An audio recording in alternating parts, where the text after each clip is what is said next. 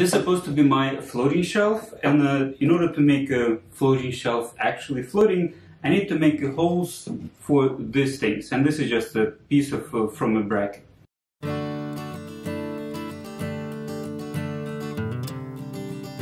So for this one, I need to drill a ½ inch hole. The first thought I had was to drill using the normal standard bit I have, but it's not long enough.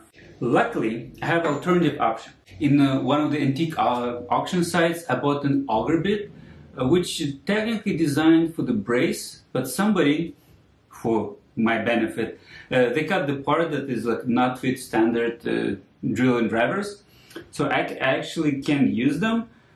This will be my first experience using them, so hopefully it would work. I will need to make one jig using my drill press in order to actually drill straight, because I had the bad experience otherwise. So what I'm trying to do right now is to make a kind of guide for the drill. Because if I try to use my regular drill and will try to drill perpendicular hole, I will most likely fail. It either be this direction, that direction, this direction, or this direction. I can try to balance all of this stuff. I can try to use like squares, but I had experience with that. For this one, I really need a precision. Ideally, I should use the drill press. I don't think I will succeed because the hole needs to be much larger than my drill press capacity.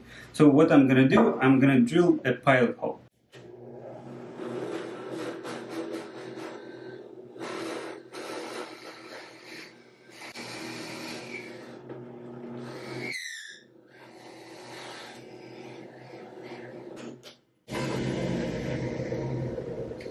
I don't want to go too far, so I only need to go to the distance plus a tiny bit.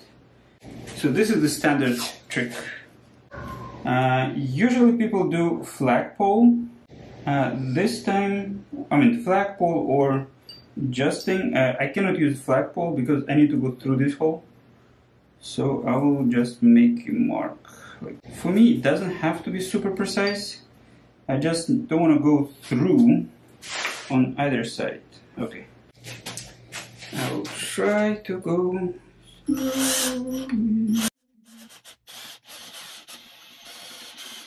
I don't know whether you can see the level of precision I'm gonna have is like too damn little.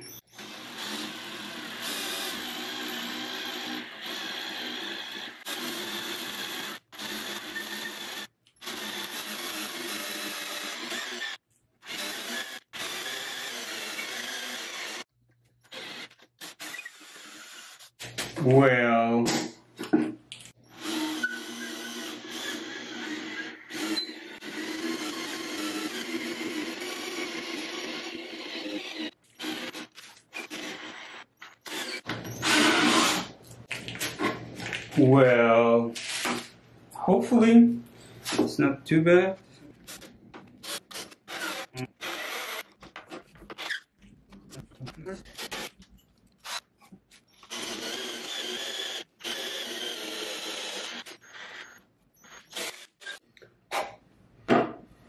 Ta-da!